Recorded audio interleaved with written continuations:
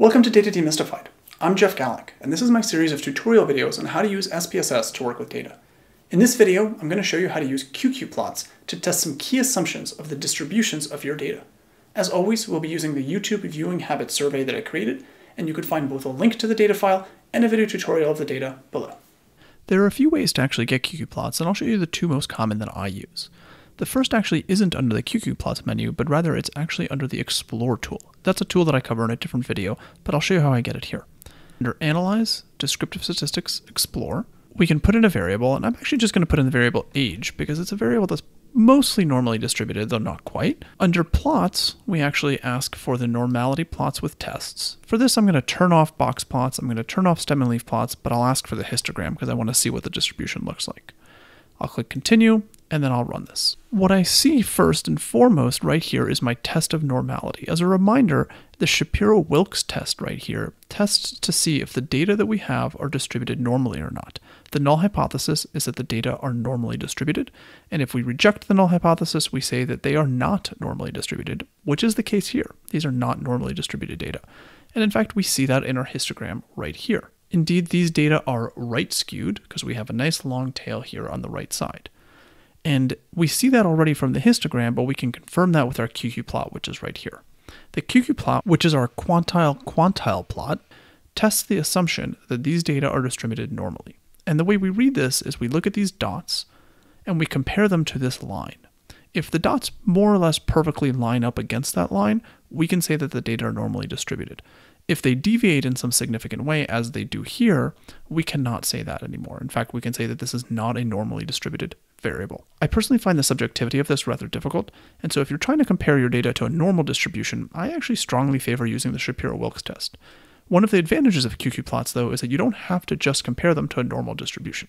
But before I talk about that, there's one more chart that's shown. This is the detrended normal QQ plot, and the way to read this is actually very similar to the chart above, except now we're looking at this horizontal line, and if the dots more or less line up along that horizontal line without any systematic variation, the data are normally distributed. In this case, they're not. Now, I've actually gone ahead and looked at this data file that we're using, and I've tried every single variable to see if any of them are normally distributed, and they're not.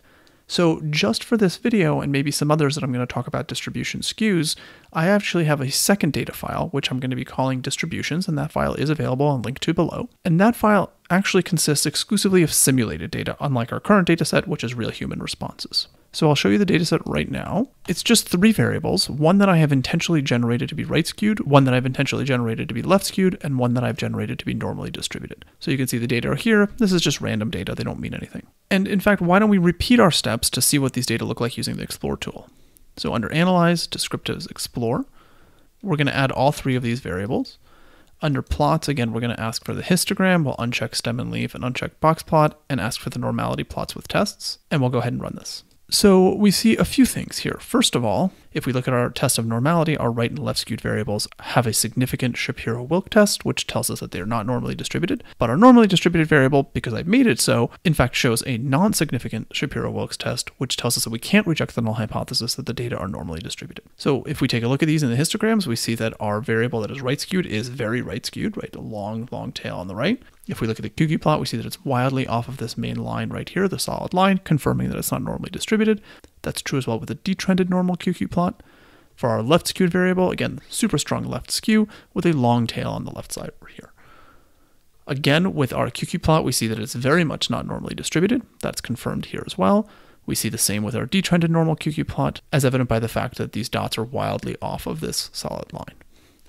And now we come to our normally distributed variable. So again, as a reminder, I created this variable to be normally distributed, so it's no surprise that it in fact is. And that is confirmed both by our Shapiro-Wilks test from above, as well as this QQ plot. So this is what a QQ plot would look like if you have a relatively normally distributed variable. It's not perfect. We see that some of these values do fall off the lines, but it's pretty close, and it's close enough for us to say this variable is normally distributed. In the detrended normal QQ plot, it looks like there's lots of variation, but if you actually check the scale carefully, those are tiny deviations. And so really this is fitting that line quite nicely. But this, of course, is only about a normally distributed variable. There are many other distributions that we might want to compare our data to. And to do that, we can't use the Explore tool. We actually have to use a different tool called the QQ plot tool. I'll jump back to our other data set, looking at YouTube viewing habits, and we'll see how this particular tool works. So under Analyze, descriptive statistics QQ plots, we can actually see that you can change the test distribution away from normal to many other distributions, including things like chi-square distributions, exponential distributions, and so on. The plot will basically look the same. So let me just put one together for you. We'll compare, let's say, to an exponential distribution, the variable page 1 RT, which is the amount of time spent on the first page in seconds. If I include that, I can also check other options if I want to, like transforming my data if I feel like that might standardize it a bit more, and as well as changing some other options, which honestly we don't use all that often. So I'll leave them as is. If I do this, I get a result that looks as follows. So my QQ plot looks a little bit different now, right? That line is much steeper than it was for our normal distribution, but the interpretation is the same. We look to see if these dots line up against this line. They don't, and so we say this variable is not exponentially distributed. The QQ plot tool, however, does not give us a histogram, so we can't quite see what it looks like. If we do want to see, we can always run a histogram using the Explore tool. So at this point, why don't you go ahead and pause the video and try this for yourself. In particular, use the QQ plot tool using the variable page 2 RT. So this is a different reaction time. This is the amount of time spent on the second page. And compare it to whatever distribution you think is worth comparing it to. Go ahead and give that a try now. So hopefully you've done that, and I'm going to do it as well. So if I go to Analyze, Descriptive Statistics, QQ Plots, I will swap out page 1 RT with page 2 RT. And just for fun, I'll compare this to a log normal distribution. I'll hit go, and we see right away that this is not log normally distributed. If it were, these dots would be lined up along this line. They are not, and therefore we can say this variable is not log normal distributed.